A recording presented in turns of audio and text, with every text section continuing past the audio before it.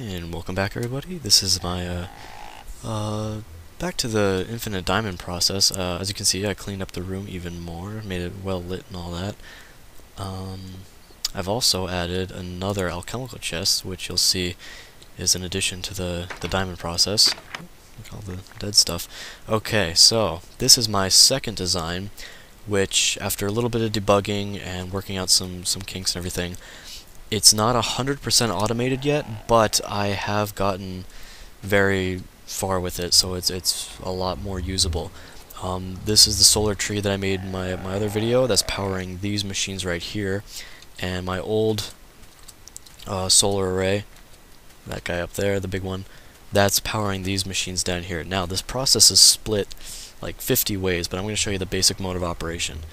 As you can see, I'm also using I forget the name of the mod, but it's like redstone power or something absolutely amazing. This is what I changed the design with the engines, so that so the engines are below all of these things. As you can see, it's a lot cleaner, and it's also a lot easier to automate this process here. So I'm gonna flip this off. So say this is like the start of I just started a brand new day.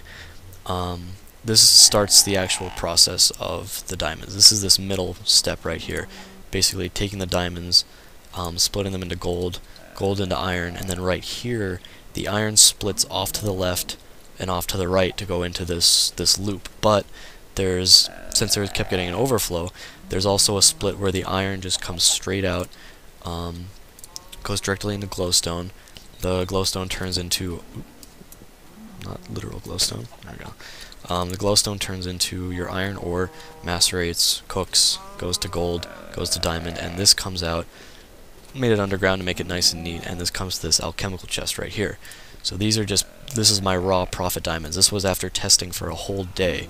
So I'm pretty proud of that, having 35 diamonds in one day from absolutely nothing. That's a good day. So, and then meanwhile, while that just comes straight out, this splits back, does the same exact process only on both sides, and this loops back and keeps looping so that you have diamonds within the system.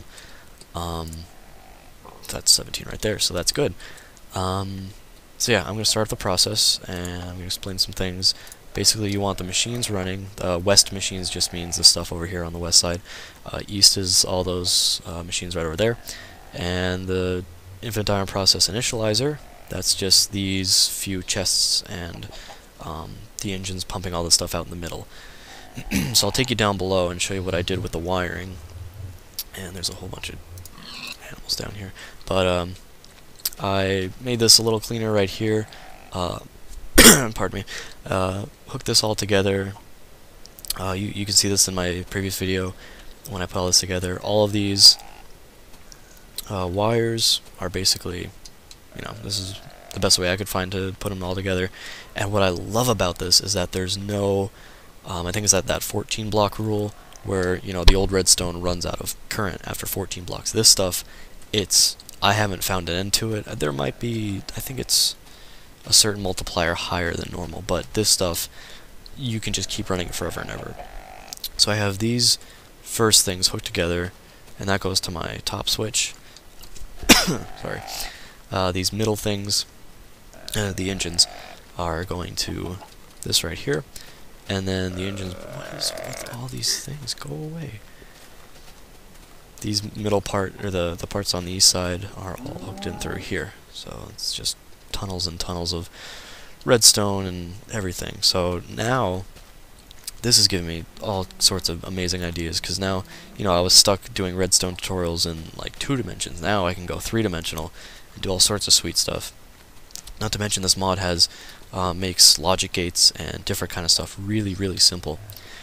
So I've been running this for just a little while now, and these start to fill up pretty quickly, because I realized when I designed this, this side has 4 macerators coming out, and this side has 8 macerators. So what I'm gonna have to do, I'm gonna make a third design of this at least. I'm basically just gonna keep trying until I get this to be fully 100% operated, where I just switch one button and everything works. But this, I'm gonna have to double the amount of macerators and furnaces on this side, so I'm probably gonna need another layer or something like that. Or that would be kind of cool if I made this looping like this and then another thing, and it kind of looks like that loop where it splits in half, splits out that way, splits out that way, and goes up this way. So if you understood that, that made sense. You can understand how cool that is. But as you can see, this comes out and all these irons come flying in here. And this is my raw profit side, whereas this is just kind of like fuel to keep the loop running. So yeah, that's what I've got so far. After a while, these things start getting a little bit... Actually, these are doing pretty okay. So I can keep these running for a while. These will fill up after a while. The furnaces are doing fine, but the macerators, they get locked up. So definitely going to have to double the macerators on this side for my future project. But for a second design, I am very, very happy with this. And I'm going to have to start making this... I want to make the redstone with like different colors and stuff, and start, you know, bundling wires and really, really neat stuff to make it much, much more efficient. Because I just kind of, as an initial design, just kind of chucked this all together, and it's pretty sloppy, but, you know, there's just stuff all over the place. And what I'm realizing now, actually, as I'm looking at this, I could have easily just wired this from the ceiling instead of all these columns coming down. But I like the columns, they're kind of neat. They give kind of like a symmetry to the... It almost looks like it's being held up, this top part. So I like that, that's kind of cool. Other than that, yeah, that's what I've got so far. What I plan on doing, let's check what our profit is so far. I think it was, what, 37 before, something like that? 38, okay. So, definitely not a quick process, I'll tell you that much. But, hey, free diamonds. I mean, how can you complain about that? There's another right there. Pew! So, yeah, what I plan on doing is, once I get this continued, I might start working on a nuclear reactor. That sounds kind of fun. And then, while I have that being built in the process, I'll try to streamline this to make it much more efficient. And then, by that time, I should have enough diamonds built up that I'm going to start working with dark matter. That's a part of the equivalent exchange mod, and you can do all sorts of sweet stuff with equivalent exchange. You know, dark matter locuses. Literally, you can duplicate items just by using, you know, black magic. So that's gonna be pretty cool. I'm pumped for that. So okay, so these electric furnaces, they seem to be doing fine. They're not getting backed up at all. The macerators, on the other hand, are getting slightly backed up. Nothing that's actually... Well, this one, for some reason, I'm not understanding how this is splitting up. Sometimes, before when I was using this, it was just doing like one up, one over, one up. I think it has to do with the distances. If this is a longer distance, it'll go there first. Or not. I mean, I might just be completely making this up.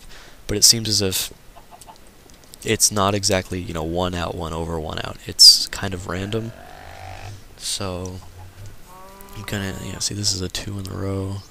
That one goes that way. So it's kind of hit or miss with this process. There might be a way to be able to make it so that you set up the piping so it goes one way, one the other way. But until I figure that out, then I'll just have to work with this so far. So this is where like certain macerators get filled up, and others don't get filled up as much. So I'm gonna have to take that into account for my next design. So that side seems to be getting a little bit filled. This side seems to be doing great, actually. So yeah, these are doing awesome. They're not getting backed up at all. So yeah, future self, make more macerators. Cool. So, yep, that's all I got for now. If you got... What the... Oh, there's a bunny on my face. Can't see him in here. Hi, bunny! Hello! What are you doing here? What do you want to do? I'm gonna go on an adventure, bunny. Okay, so, next episode, I'm going on an adventure with this bunny, and we're gonna do some awesome stuff, so stay tuned for that. I'll see you guys then.